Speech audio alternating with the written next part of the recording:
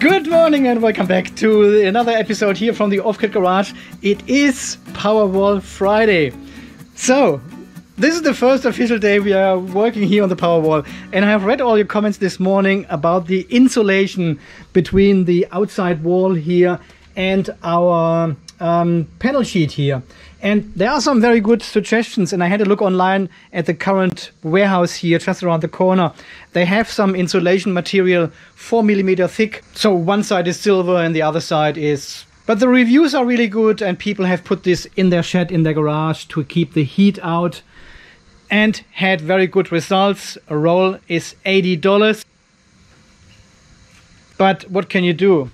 And I probably will buy a roll and put this all in between these posts here, and also behind our battery shelf here, to reflect the heat away from here, just to keep the heat outside as much as possible. So as you can see, your tips have helped me again, and we will insulate the wall and also the bottom, at least as far as the shelf goes, and then we see what is happening with the other side of the bottom there. There might be more installations coming over there, I'm not sure yet. The next step this morning would be to finalize our design here. I still haven't made up my mind what kind of cable trunk I need. So I've made my templates, and I had different cables here to see how many I fit in there.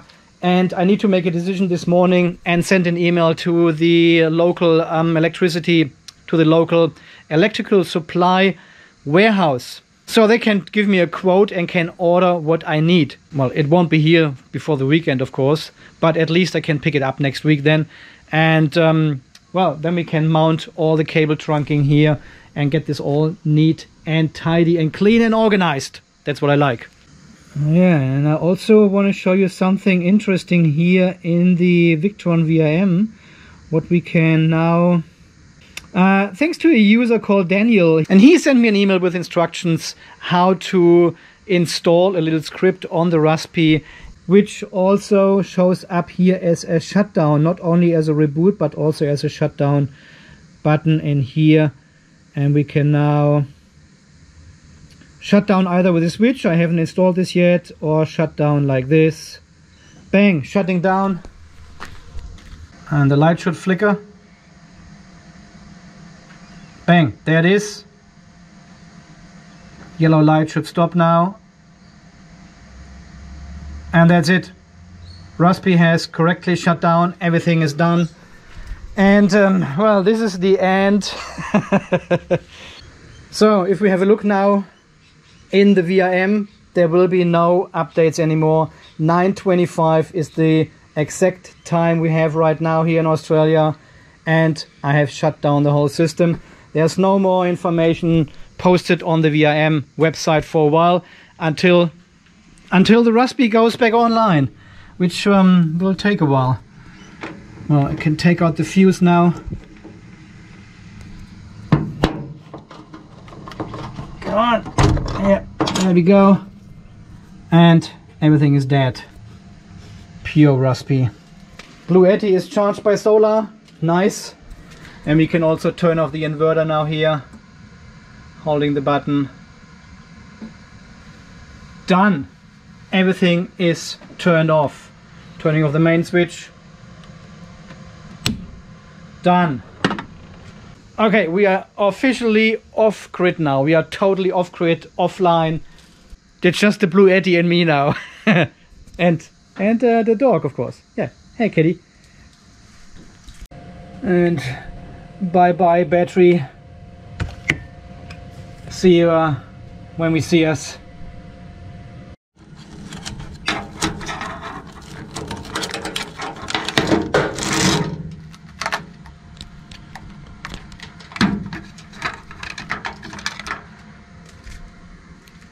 Ah, 1.4 volts. That's all what's left. And now I've already disconnected the inverter. And the last bit is the battery from our bus bar. Wow, I can't believe I'm doing this. A perfectly running system. Come on. Come on, you son of a... Oh yeah, I remember this. We have to unscrew the wall from this support here to release the force a bit. Otherwise I cannot pull this conduit back here. And this is my battery supply cables.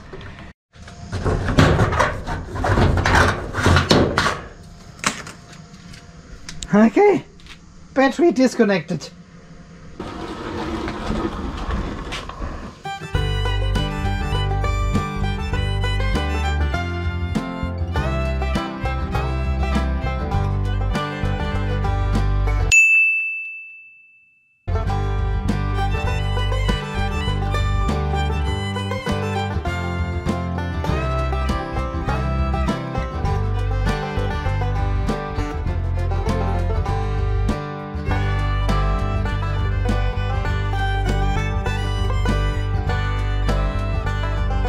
Yeah, as expected here with the last post in the corner, there's a bit of an issue with the conduit going out there for the light, for the outside light.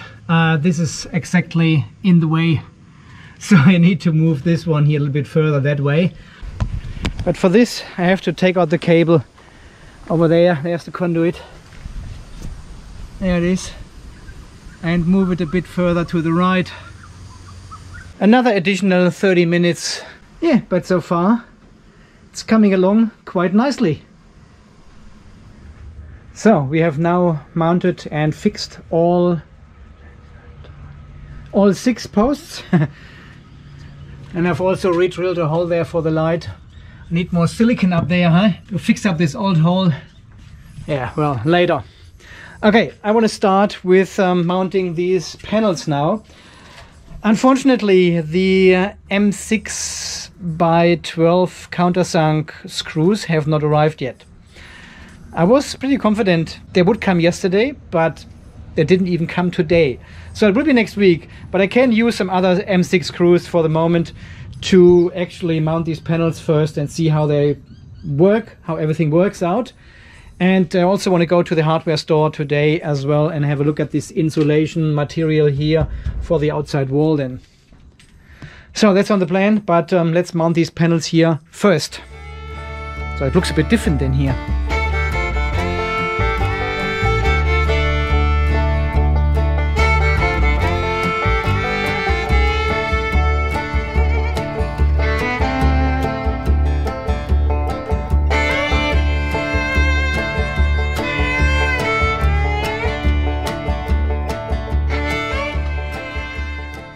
Wow, I need to put you on super view, otherwise you cannot see the whole wall in once. Yeah, so it's done. Well, only temporarily. One screw at the bottom here and one screw at the top. So holding the panels in place, that's how it will look like. We've got a nice installation wall now for everything we need for our solar setup here. It looks like a huge space, right? But I know space is very precious here and tight.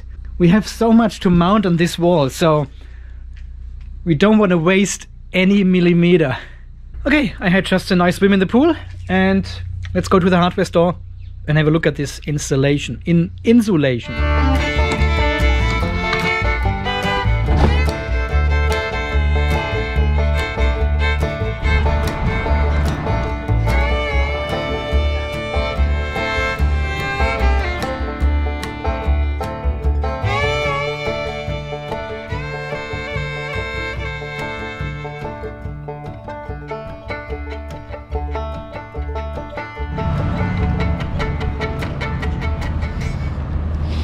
Yeah, that's a no-show.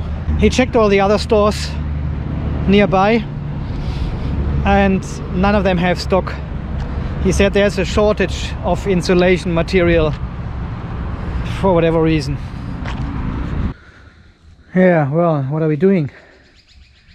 I guess we are not getting insulation material very soon. He said there's a shortage. Factories have closed down during Christmas and then COVID escalated here in Australia, and it's all... Well, none of the shops around here has got stock. And it's weekend now, so I don't get anything else online or something. I cannot order anything. I have a look on eBay later on and see what I can find, if there's anything in there. But then again, it would take probably a week to get it here. I don't want to delay this here for another week or so. I guess, well, then at the moment I would say no insulation for us here. I tried. So we have 1, 2, 3, 4, 5 panels here, right? This masking tape line here at the top marks the height of our battery shelf. So when I push the shelf back to the wall, this will be covered, so we cannot use any of this area. And well, then it makes the whole usable area fairly small. It looks still big here on this camera. This is how large one charge controller is. Yeah. So this is the size of one charge controller, and we can get 2 next to each other on one panel, if we want to stick with one panel for the charge controllers. So it looks like I can get 4 charge controllers on this panel, right? Well, they are saying you should have at least 100 millimeters. Well, the manual says you should have at least 100 millimeters on top and bottom of the charge controller, at least, to have enough cooling through air circulation. So the second panel would be for switchboards, DC. This is all my incoming solar for the east roof. And then we have another switchboard with breakers inside where I can turn off the entire roof altogether.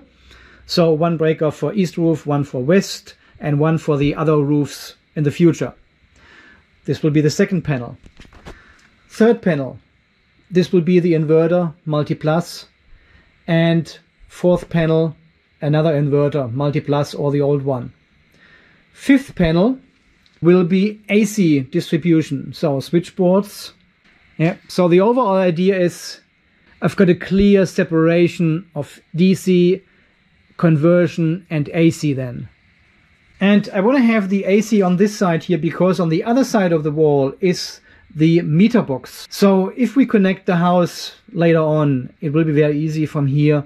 It will be very easy from here to just go through the wall and connect all the cables to the meter box, which supply the house as well. So this is the plan at the moment. We'll still have to figure out where to run my cable trunking. Another layer here and 2 more charge controllers up there. Future. Yeah, probably will work with this foam stuff here as templates now and figure out where to run the cable trunking and what sizes I need, which cables are going from where to where, what kind of cables they are, because we've got cables here from the battery shelf running all the way across to the inverters as well. So we've got DC solar, we've got DC inverter cables, we've got DC solar charge controller cables, and we've got AC as well on the far side of the panels there. So now I have a question for you. As I said before, one inverter goes here, the other inverter goes there, and this is AC. I can potentially offset, there you can see the whole panel, I can potentially offset the inverter more over here and then have the next one overlapping the panels, which is fine. And I can have a third one over here, which still gives me enough room for my AC distribution over here. So I can have 3 inverters on these 2 panels next to each other for a proper 3-phase setup.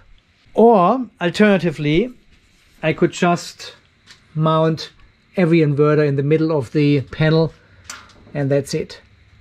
Basically like it was before. So what should I do? Should I plan for the 3-phase, or should I just say, okay, 2 inverters will be enough? I'm not sure. I really tend to do the 3-phase setup right now because I don't want to change this again at any point of time then. This should be the final, well, I hope so. I hope so. So should we go 3 inverters? We have enough space. I'm trying to plan a bit ahead now into the future and see what is coming maybe in 2 or 3 years or so. But yeah, this is all a lot to think about at the moment, and I still haven't got the perfect design ready. I tried here on the floor with these foam templates here as much as possible, but it's really, really hard to imagine how it looks like here on the wall. So I probably put all my foam templates now on the wall here and see if I can figure out where the cable ducts or the trunking goes, which cables need to go from where to where. This is all very confusing still. Okay guys, anyway, thank you so much for all your comments on the last video. It has really helped me a lot in designing this new PowerWall here. Unfortunately, we could not get the insulation. I will call another shop tomorrow and see if they have some there. If they have some, I need to drive 55 kilometers one direction to pick it up, and then we can mount it, and then we can mount it tomorrow. If they don't have stock either, well, that's it. We've tried. And later on, there will be no way to get behind these panels anymore and stick the insulation on the outside wall here. Yeah, so for this video here, let me know what you think about the 3 inverter setup on this side here. We should have enough space. I'll do some templates with some cardboards here as well and stick them on the wall and see if we have enough space in between these inverters. As always guys, I'm really looking forward to all your comments and all your ideas and suggestions, and it is so good. It is a community project again. Well, it is 8 p.m. now, and I guess this was our PowerWall Friday. I cannot believe this took me all day long. I always thought I can do this right after work in the evening, takes only a few hours and then it's done. No, this took me a whole day, and I have only 2 screws in the panels at the moment. So there's far more work necessary to mount these panels correctly. Yeah, okay, I guess I'll go inside and edit this video so you can answer my questions tomorrow morning. And I can read them before I continue working here. So be quick, 5 a.m. Australian Eastern Standard Time. That's when the video comes out, as always. Okay guys, until then, stay charged and safe, and thank you again for watching. See you tomorrow. PowerWall Saturday. Alright, thanks for watching guys. See you then. Bye bye.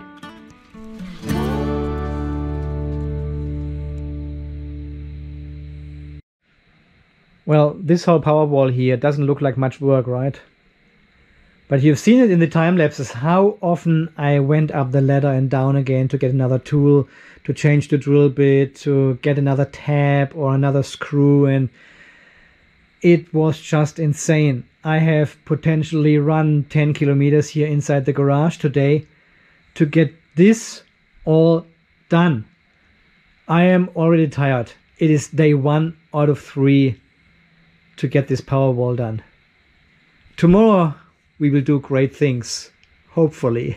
Have a good night.